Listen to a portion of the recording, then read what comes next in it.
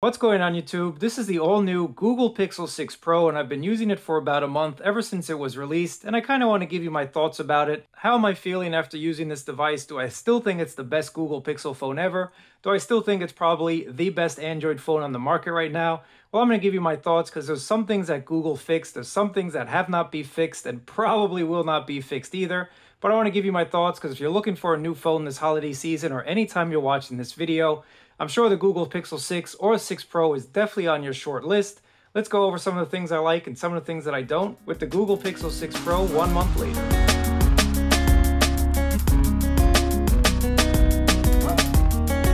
First things first, Google has finally made a flagship device, and I do want to mention that because they did release their own Google flagships in the past, but they really couldn't compete with other true flagships on the market. But finally, the Google Pixel 6 Pro is a device that can definitely go toe-to-toe with any of these high-end Android phones right now, not only because it has their own brand new Tensor chip, but also because you get this beautiful screen.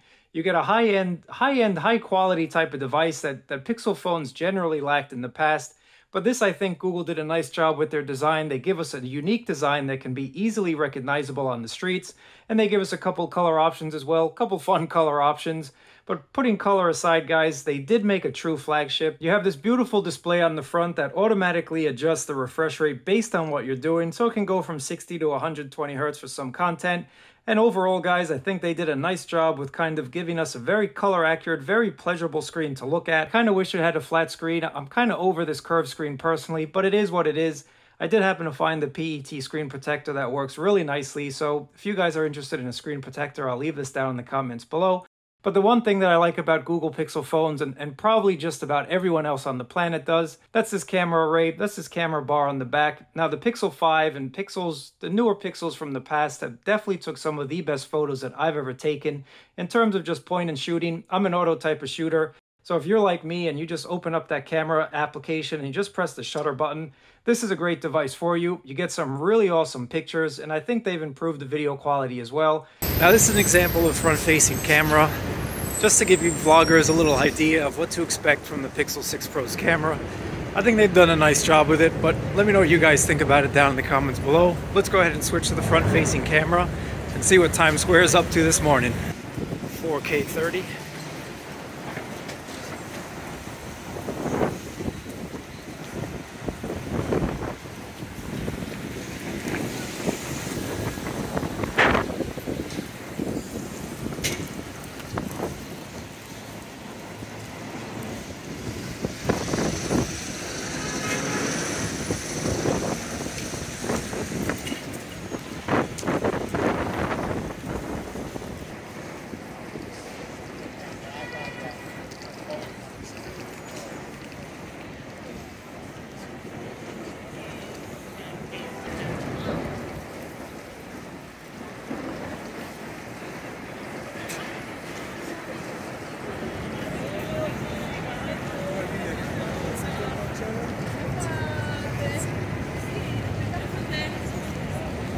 Now, one feature I have to show you guys that I really like personally is the Magic Eraser, because how many times have you tried to take a picture, but people just get in your way, people just kind of ruin your shot.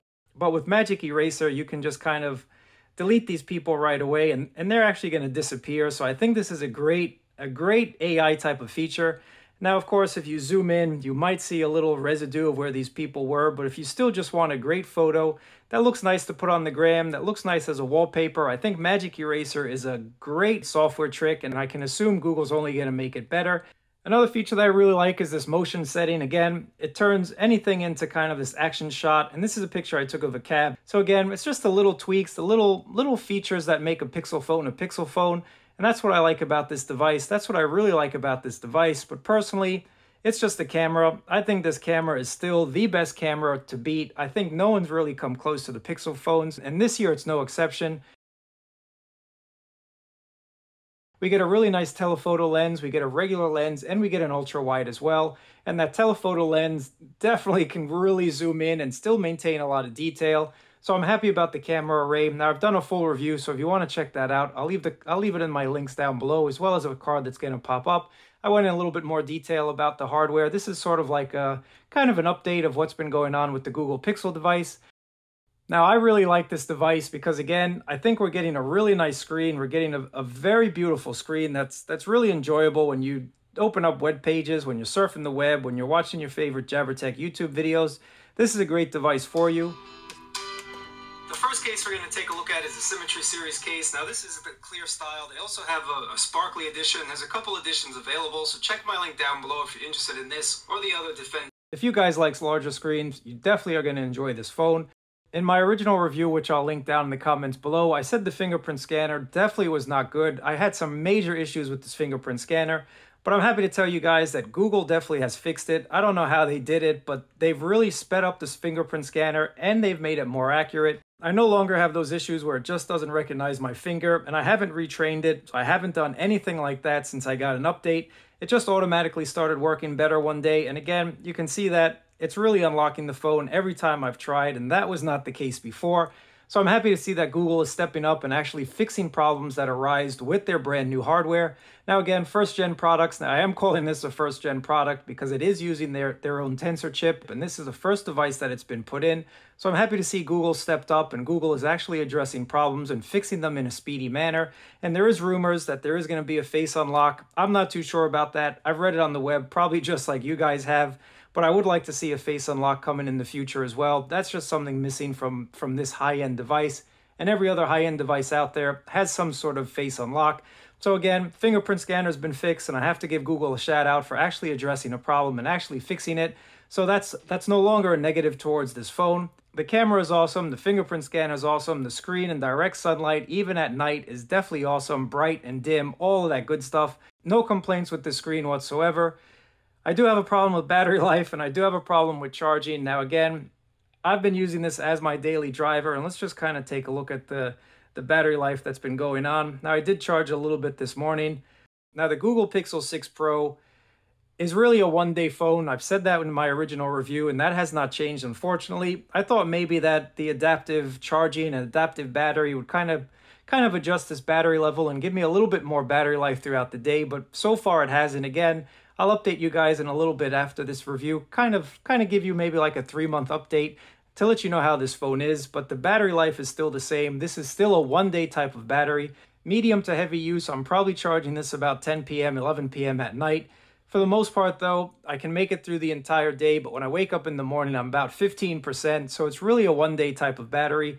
If you guys don't do too much with your phone, you might be able to get a little bit more. So if you tell me in the comments you get 2 to 3 days with this, you're probably not using it at all. Now, I have noticed that when I am just on LTE, I get a lot better battery life. When it switches to 5G or even 5G ultra capacity, which I have here in New York City, this battery drains like crazy, even a little bit more. I took it off the charger the other day at about 12 noon. That's when I charged it. And when I had a look at it about 7 p.m., I was down to about 60% on LTE only. I noticed I could get about a day and a half with this phone, but the minute it switches to 5G or even ultra capacity, this battery drains like a beast. So again, I think it is the 5G modem. Could they fix this with a future update? They probably could. Expect the 6 Pro to be a one-day type of phone, and I'm okay with that, guys. We're kind of accustomed to charging devices on a daily basis now, so I'm really okay with charging my phone every night or every morning. I'm okay with a one day. It's when it doesn't last a day where I gotta kind of say, hey, what's going on? But again, guys, taking photos, doing all that stuff that you would on your phone, watching YouTube or trolling the web, you'll get about a day with this phone. Now, one thing I don't know if Google is going to be able to fix is the actual charging speed of the Pixel device.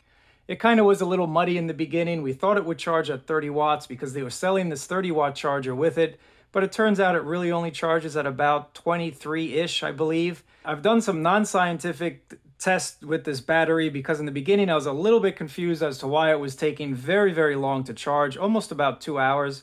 And I plugged it into a PPS charger that I had. I plugged it into a USB-C power delivery that all could do about 45 watts, and it still charged really slowly. This is not going to charge super, super fast, guys. That's just one thing I have to let you guys know. It is a slow charge. So for those of you that are used to OnePlus devices or even the newer Samsung devices that charge really, really rapidly, the Pixel 6 Pro is not that type of device. And again, if that actually preserves the battery and allows people to use this for 5 years like Google is supporting it for, I'm okay with that. Let me know down in the comments below if you'd rather a fast charge that's going to degrade the battery and only make this phone usable for about 2, maybe 3 years, Or do you want Google to protect the battery, give a slower charge, and be able to maintain this battery life for the good part of 5 years?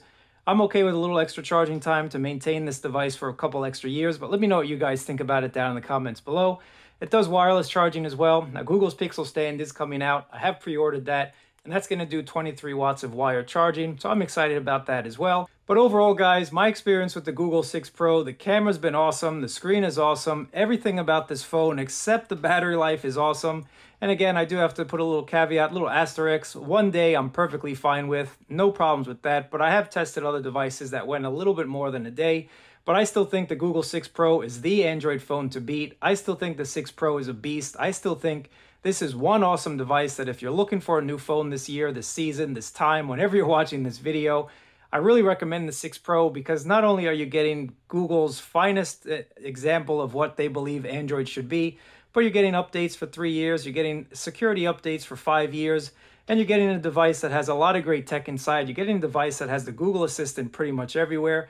You're getting a device that has a lot of pixel-only type of tricks like Hold for Me. You're getting this awesome spam and call screen option as well, and this is something I really can't live without. I no longer get spam calls about my car's warranty. Send all of those bots to your Google Assistant, and she's going to take care of the rest. But I really think this is a great device personally, but let me know what you think about it, if you've bought it, if you've been thinking about it, do you have any questions about it, any of that stuff, let me know down in the comments below. But I really appreciate you guys watching. Thumbs up, subscribe, and I'll catch you guys in another video.